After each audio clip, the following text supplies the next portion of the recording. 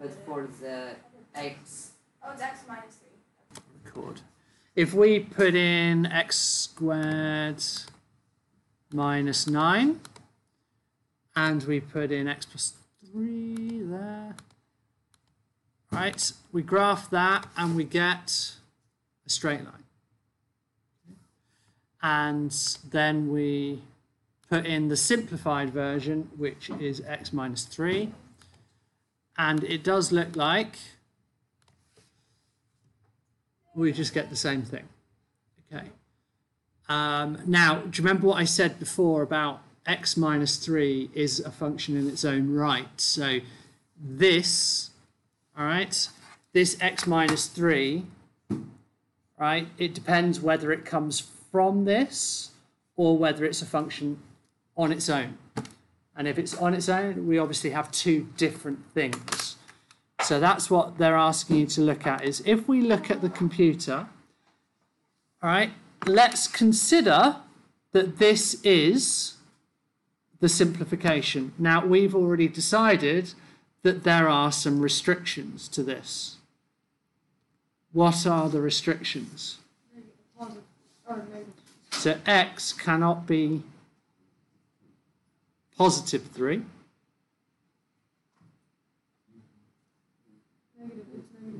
Negative 3. Why can't x be negative 3? Why can it be positive 3? Well, if x is positive 3, if it was negative 3, then it would be negative 3 plus 3, which equals 0. Yeah, so we can't have that, but we can have positive 3 because that would make 6. The fact that it makes 0 on the top is not an issue, is it? All right, so we know we've got a restriction. So on our calculator, is that visible there? No. Is there any way of determining, using our calculator, where a restriction might be?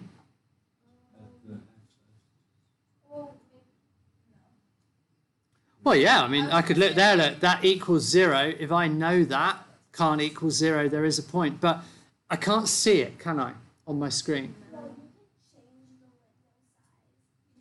Well, also, even but if the thing is, the maximum, it's only missing 1. But how big is that point? How far would I zoom in? You can't zoom in. Why can't I? Because a line is just a series of points. Good. And if you just take away one of those points, it's still like, I mean, I guess there's a break in the line, but you can't. You will never see it. You'll never see it. Because you can get infinitely close to x being negative 3, right? Yeah.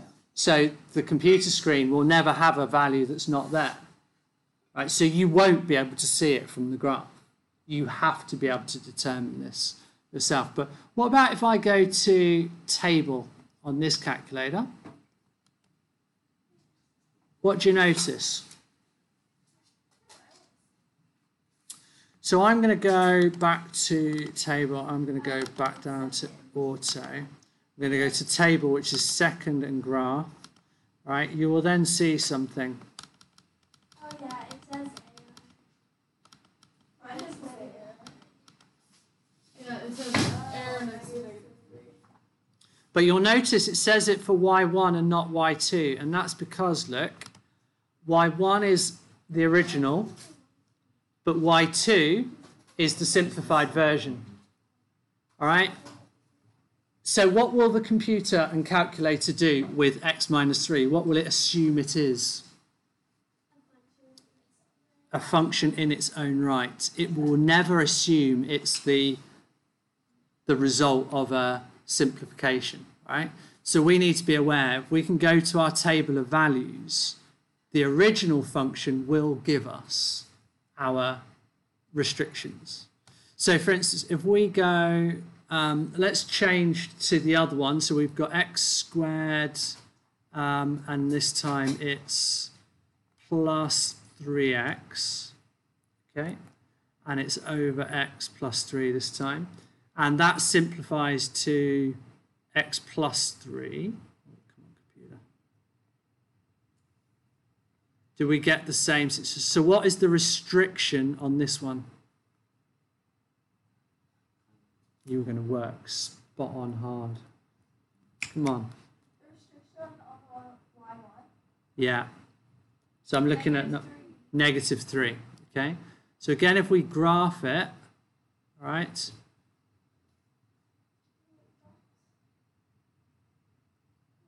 Did I do something wrong? Got x squared plus 3x over x plus 3. It says which simplifies to x plus 3. Yeah. So what conclusion can we get from that? So we've got in the book, it says repeat steps for x squared plus 3x divided by x plus 3. Right, so we've done that, but if we were to simplify this ourselves, right, what do we get?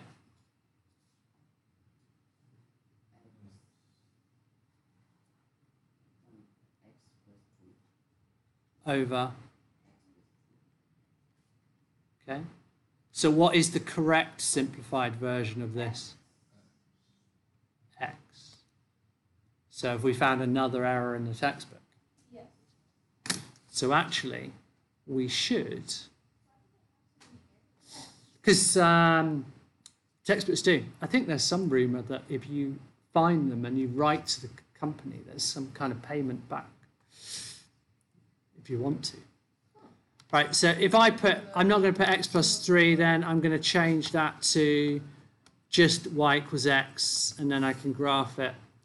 So now, well, that's a good way of checking whether my simplification is correct, because the graph should be the same. So what now is the restriction on this original one? So x cannot equal negative 3. Okay, so we should be able to confirm that on our calculator. All right, so if I go to second and table, all right, the negative 3 error, but y equals x has a value for negative 3. Okay. So, have you picked up or do you remember what this kind of function is called?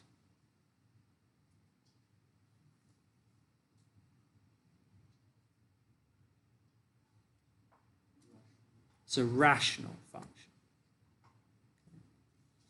It's a rational function because of the form it takes as the fraction. Okay. All right. So this is the little bit that we needed to do. All right.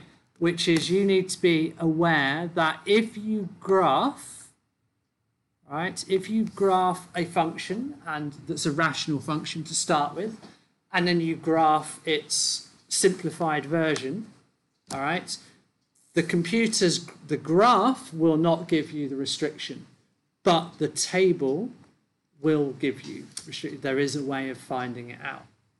Yeah. I'm on Desmos right now. I'm plugging in different what are they called? Like different fractions with x in it, and I'm trying to find a line that might have more than just one thing that's not, or one error, but all kind of next to each other. So like how could you see a break in the line? You never will you? That's the thing. What if there's 100,000 points missing? Even that, even but there's, even if 100,000 points are missing, you can't see the gap because there's. Well, no, you would. So, for instance, if we set our domain as only including certain points, yeah, it would just draw certain points. All right, so you can have lots of gaps. You can have gaps, but that's not really what we're talking about. You're not going to get. So, for instance, let's just have a quick think. What is it about this rational function that means there will be a gap in the line that we can't see?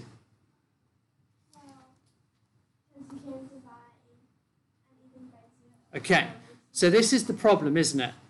Right? With a rational function, Nick, the big thing we've got is that you can't do this. That can't happen.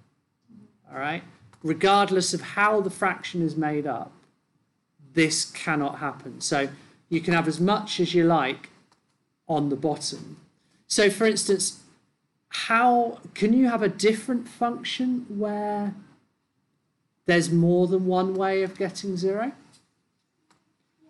So let's have a look, for instance, at, well, why don't we graph, Nick, 1 over x squared plus 5x plus 6. Should we all have a go? Let's graph it.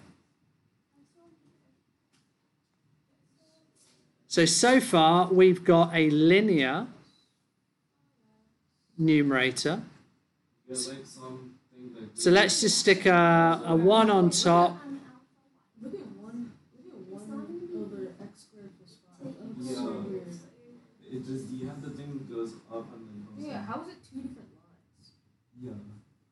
Wait, how is it 2 different lines? That was what, 2 different lines? 1 over x squared plus 5 is 2 different lines. Is 3 it? different lines, sorry. Okay, well, let's have a look at it. So x squared plus 5x plus 6. I'm hoping you would be able, or someone would be able to tell me why. Right. So what is it then? So we've got this. So forget the straight line because that's not part of it. So what do we have roughly? So we've got a shape that looks like this, right?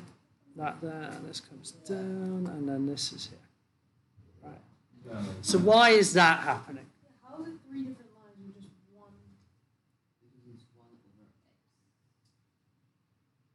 It's the 1 over x form, yeah? And what happens? Why are there 2? Do you remember what these are called? They're asymptotes, aren't they? Remember, that's an asymptote. And how is an asymptote formed? Mine are rubbish on it. How is an asymptote formed? By a value of x that is not allowed to happen. Same thing with our missing point. Oh, yeah. So what's the difference between having an asymptote and here we don't have an asymptote, we just have a single value. So what is the difference? Yeah? That's the line will never reach the path. But it will get closer and closer to doing it, yeah? Why is there 2 asymptotes, Nick? The x squared. Good, because remember, it's the fact that x squared plus 5x plus 6 is not allowed to equal 0. So how do we find it does equal 0? We factorise and we get x plus 2 and x plus 3. So the 2 values are -3 and -2. Right, let's try and let's put something else in for the numerator instead of 1. Let's do an x plus 3 and graph that.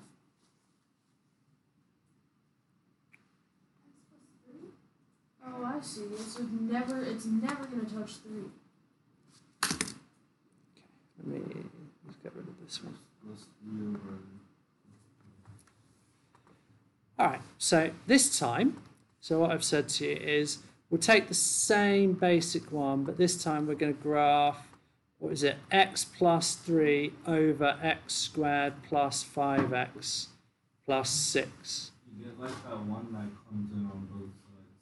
Okay, so we still get, and we've got to be careful, even more so here, we've got to be careful because if I sketch the initial function, all right, we get what you've just seen. What kind of shape is that? Same thing we were just looking at, isn't it? It's a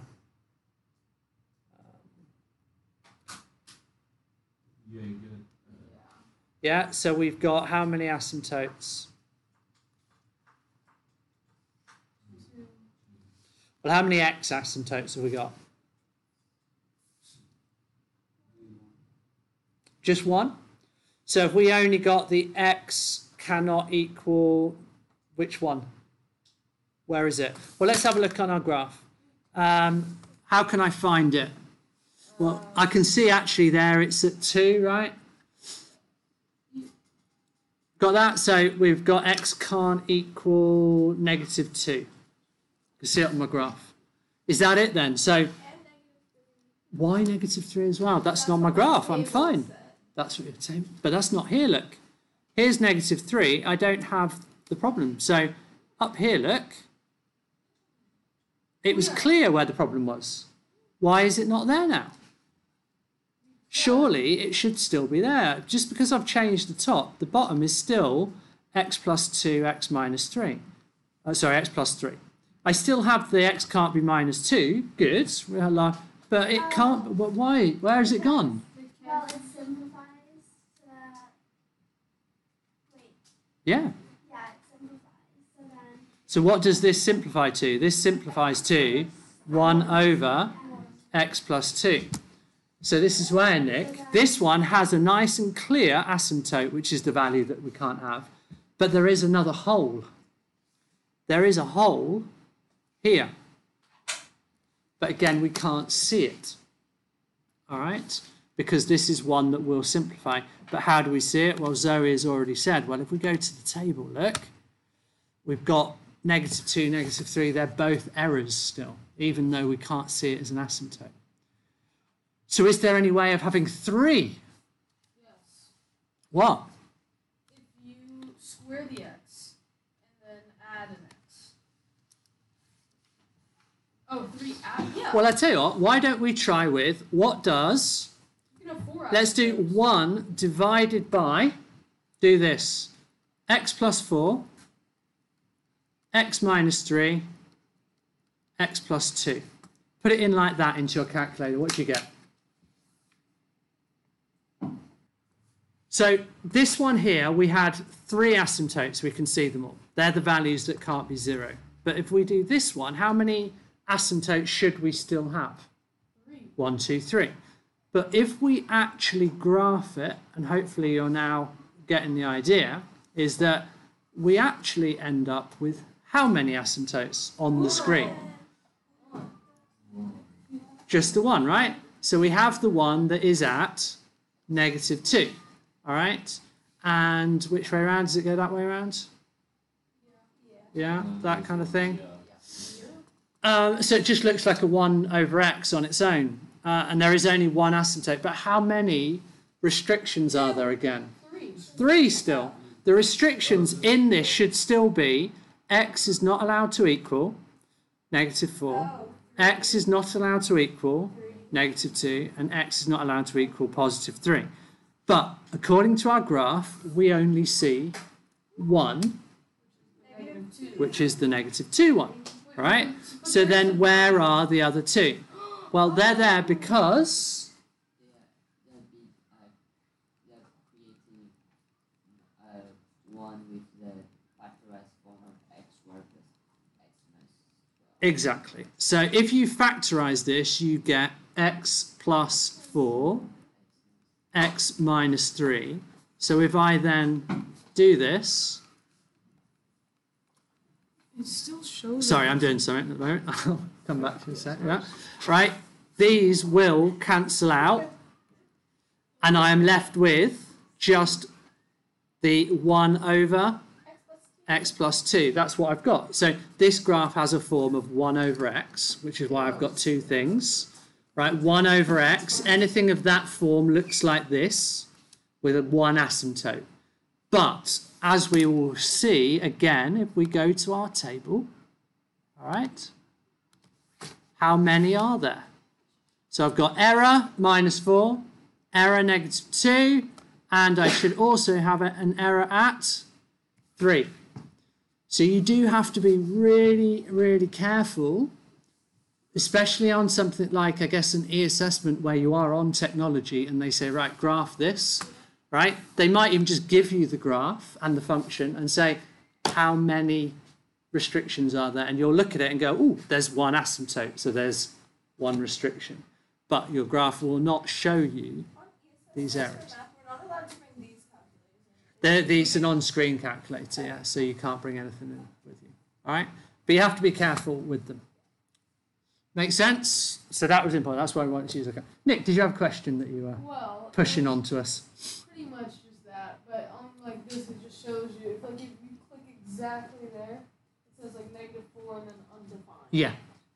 Well, that Desmos just does what my table on my calculator does, but in a different way. If you just click on the exact point, it like shows it as a clear point, and then hits. Yeah. You like zoom in a lot. Yeah. If you can type in x equal, select -4, it will tell you an undefined. So even on the curve, it will tell you there is an undefined point. Now, so when I click there, for instance, if I can get onto -3 exactly, it's fine. It's got a point there. I know it's got a point. But but it would just... if there was an undefined point, it would, as Nick's saying, if you could click on it, it would say undefined, if you could get spot on it. okay. Yeah. All right. So that's my little